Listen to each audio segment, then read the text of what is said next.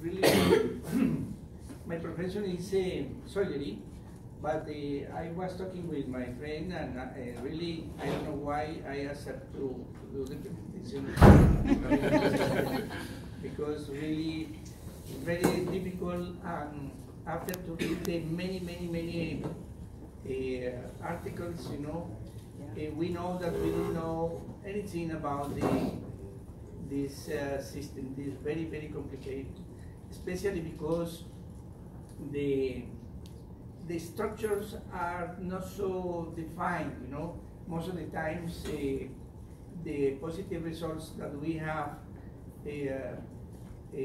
are coming from experiments in animals. You know, and as you know, sometimes it's difficult to get information from human beings. And we have part of the information with the evaluations that Penfield did it during the activity that he has as a neurosurgeon in the north of the American continent. Most of the patients, you know, with the epileptic problem, they have to be operated without general anesthesia. Sometimes they were using local anesthesia, and they were trying to do a stimulation in the cortex and to check what kind of reactions they are getting after the stimulation. And can you imagine, you know, during the operation for epilepsy, for example, in epilepsy, we have to be sure that the area that is producing the high action potentials, you know, are integrated in the area that we want to operate, and for that reason, the information that we have is really partial, you know, especially in synthesis. The expression of Dr. Penfield was that the cortex is silent, you know. He didn't get a lot of response after the stimulation of the cortex with these patients, no? More than 500 patients, you know. And around the premotoric area, pre-Rolandic area, was possible to get some information, especially to the base of the frontal area, the rostral part of the frontal lobe, especially, and really a few cases, you know, when they were trying to do the hypothalamic stimulation, etc., you know, but during this period of time, for example, the stereotactic surgery was not so actual, you know. They were at the beginning, and for that reason, in synthesis, we have the concept that the cortex was not reacting concern the autonomic nervous system. That's the expression that we have at the moment. Okay. Really, the central part of the autonomic nervous system really is the hypothalamus. You know, the subcortical areas, especially the part of the thalamus, but really the hypothalamus. The anterior part of the hypothalamus really is parasympathetic, you know, center, really, and the posterior part of the hypothalamic area is sympathetic area. We have the concrete demonstration that the hypothalamic area really is controlling part of the sensation concerning the autonomic nervous system. I don't know if you have this information clear, you know? Okay. The other problem that we have is that the images that we have concerning the autonomic nervous system, they are very simple, and we cannot imagine that the terminals of this system is so diffuse in the tissue. As you know, the peripheral part of the nervous system is the autonomic nervous system, and the really the concentration of the activity of this system is directed, has the direction of the smooth muscle and glands, especially. By definition, this system looks as efferent system, but with the literature that we have, we know that we have a very important afferent component. You know, if the component is sectorized, you know, in the medulla, but really we have a real reflex arc, no concern the reactions that we have from this automatic system is really important. Okay, but I'm going to try to show you the classical information that we have, but really the first image is the hypothalamus, as you know, and we have to remember that the anterior part is really a parasympathetic center, and the posterior part is really a sympathetic area. The information that we have from these areas are coming most of the experimentation in animals, mammals, animals, you know, and really we have a human being representation in this because we are sure that the posterior part of the hypothalamus is sympathetic. And then you have all the description that we have concerning the rostral frontal lobe area and the hypothalamus and the rest of the upper part of the brainstem. Siguiente. Next. Okay, this is the configuration of the homunculus. We have the first slide is giving you the field box, you know, of the sensor system, and the second one is for the motoric system. You can imagine all the experiments that they did, you know, to get these results. It's amazing, and sometimes it's a little bit difficult to understand how it was possible for them to do that in human beings. You know, it's a little bit. Next. Okay, this is the specification of the areas. As I told you, this area is really important. The inferior part of the periodontic area, in special the temporal area, the base of the frontal lobe area, really, and the hypothalamic area, you know, is the most important.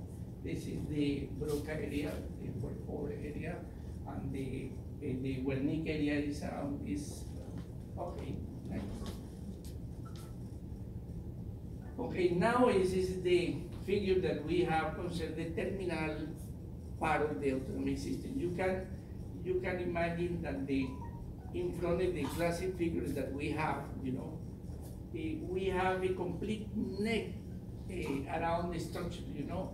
In my opinion, is covering all the tissue really with these terminals. They were using special colorants, you know, to do the demonstration in this tissue. You can see this net of coverage of the systems. But it's just for you to give an idea about the real thing with these microscopic pictures. Okay, next. Okay, that's the description is a little bit more real, you know, the localization of the ganglia, sympathetic ganglia in the neck. You know, you can see the middle cervical ganglia, the second thoracic ganglions, etc. And the description of these and the figures that we have permits the manipulation of these structures in case of treatment. You know, it's concrete that we have the possibility to do treatment in base of the information that we have, because we can use stimulation and we can block the sympathetic information, for example, against the pain, you know, using the maps that we have available at the moment. Dr. Posner is one of the persons that know very well this point. Okay, next.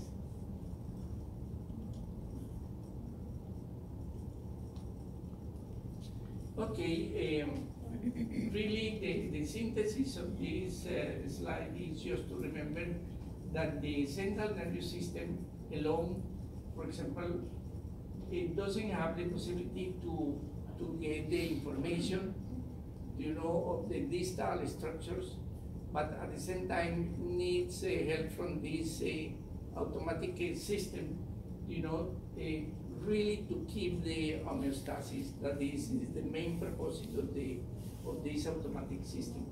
Is how it's possible to control the temperature, how it's possible to control the position, how it's possible to do a lot of things, and to do it automatically, in autonomic way.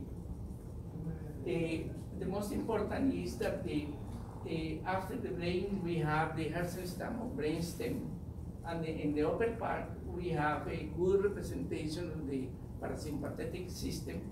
If we are going, down, we have the medulla, and in the medial part of the medulla we have the sympathetic system control, and at the end of the spinal cord, really, and the spine, really, we have the representation again of the parasympathetic concept, the sacral area for the genitalia.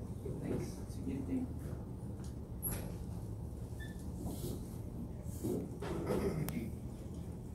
Okay, if you can imagine, for example, if you have a system with the possibility to work all the time and without the interruption, it will be not possible to be sure that the guarantee of the functioning of this system will be apparent after a very short time.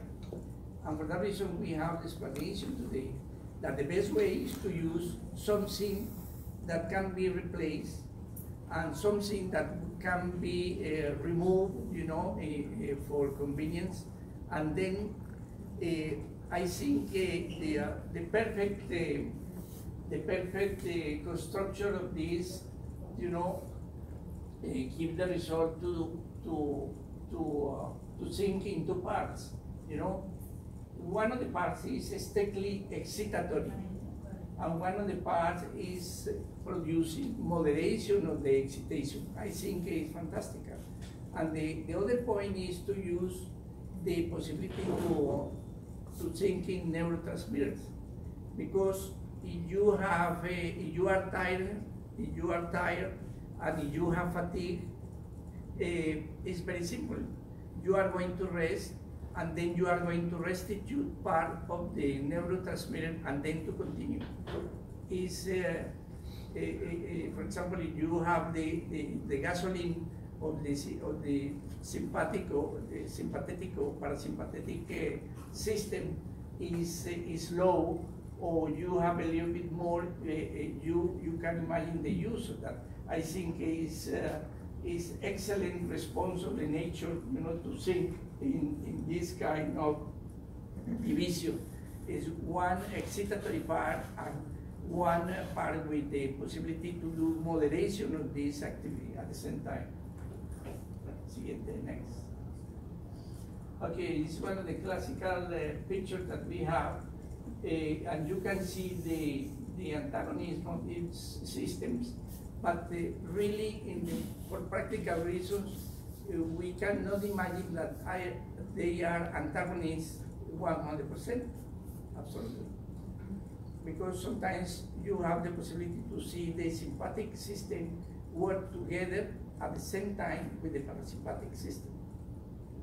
I don't know if you have one example of this.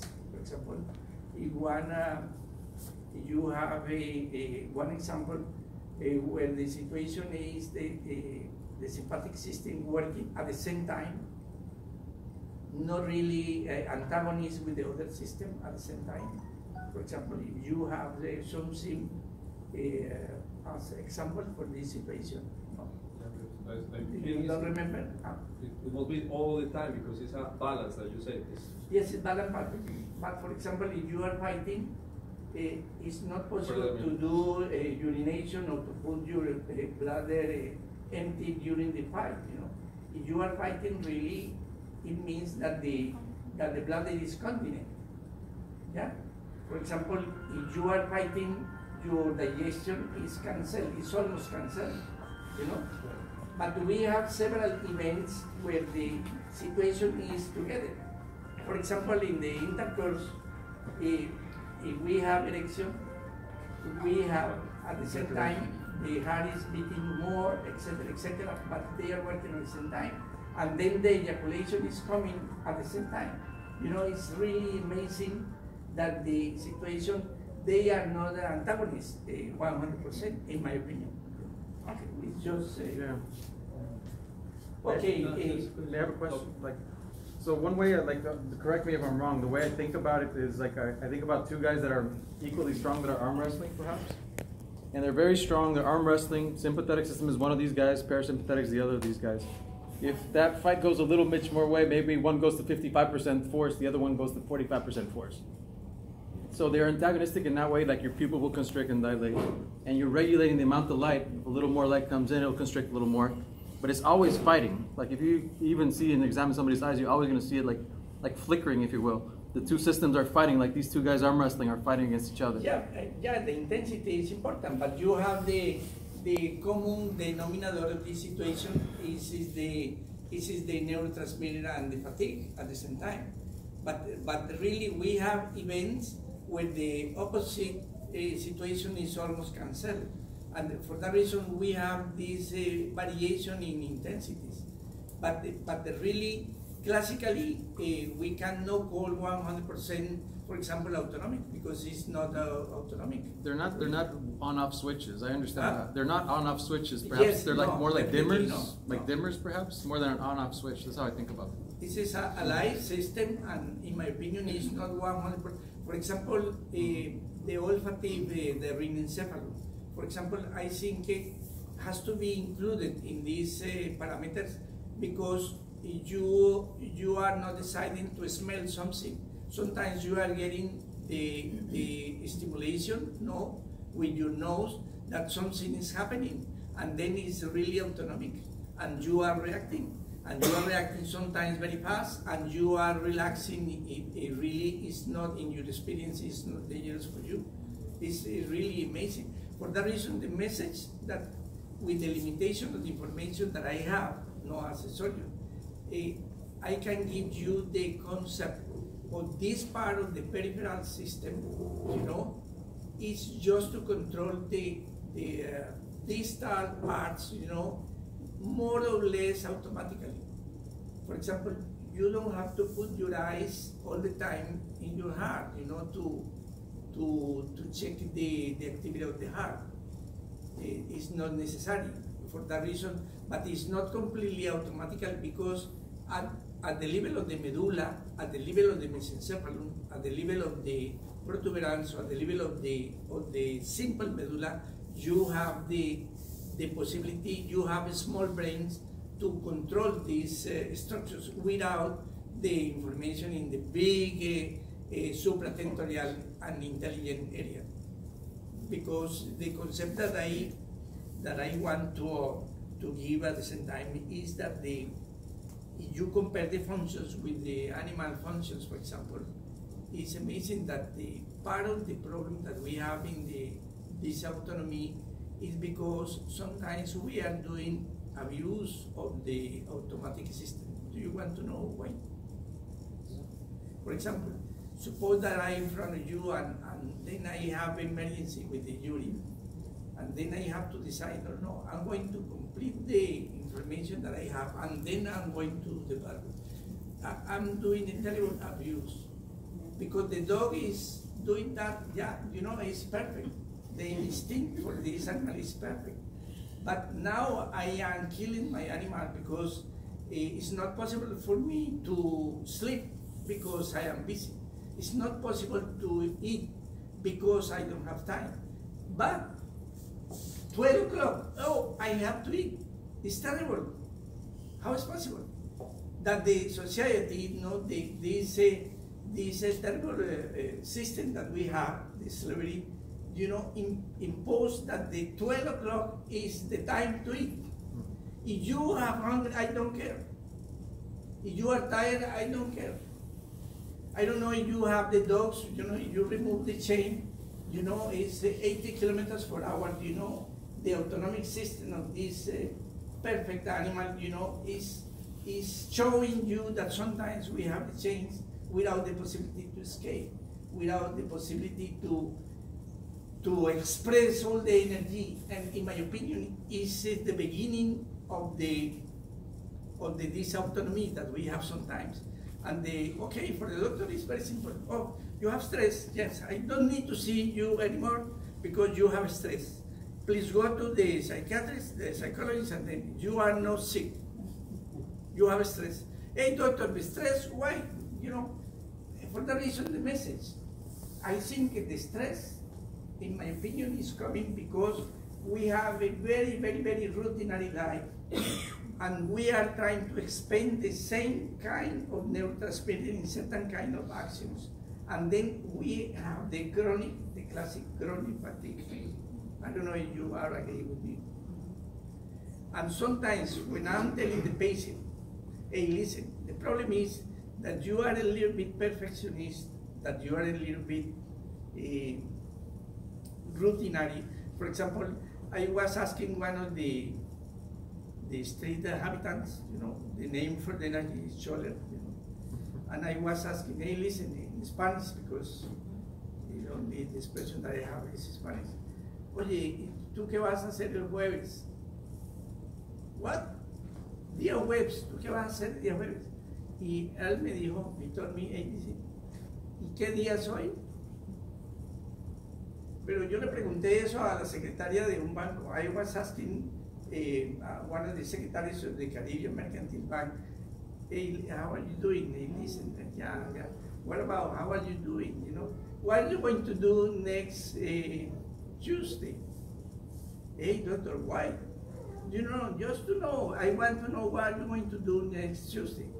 Digo, what time? Because 4:30, you know, I'm waking up 4:30. At 5 o'clock, I'm 5:10, I'm 5:10. At 11 o'clock in the night, she was working. It's a terrible routine. And I suppose, that he's spending the same kind of neurotransmitters. And I suppose that she's going to get more possibilities to get the chronic fatigue than the others, I suppose. For that reason, the message that I want to give you today is that we have tried to change the routine. For example, I was not changing my routine 35 years here, and then you have to see my aspect. Okay, please.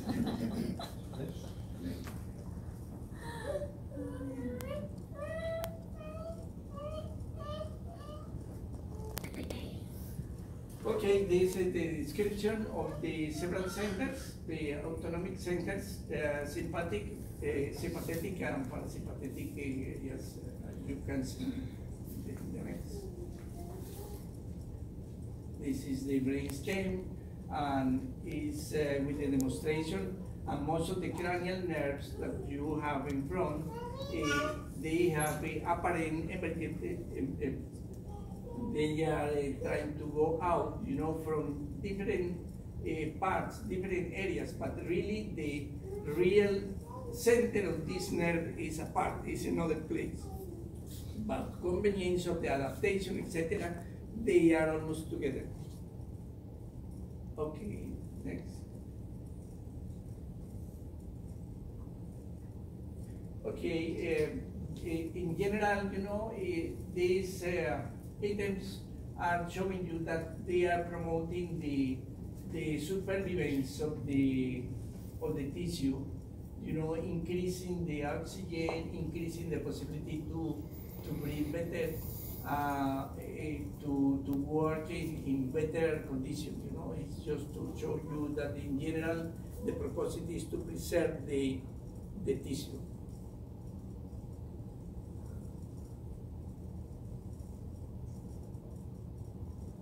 Okay, this is the sympathetic component. You know, as you know, the emergence of this is the central part of the medulla, and in the area of the lateral spectrum, the spine and the medulla, they have the emergence of these structures. And the name of the intermedio lateral is perfect because it's in the medial part and the lateral area. And they are using the outlet of the ventral part not to escape.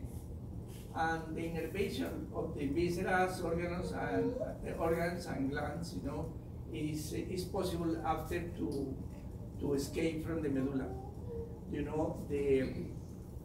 The main concept is that they have the behavior of these two systems is a little bit different. In the sympathetic area, they have specific centers adjacent to the bone of the spine, and for that reason the preganglionic fibers are very short, and postganglionically the distance is a little bit longer. But in the parasympathetic system, the preganglionar distance is more, and for that reason they have a longer preganglionar fibers, but the postganglionar is really around the organ that they are working. It's very important. I was thinking why,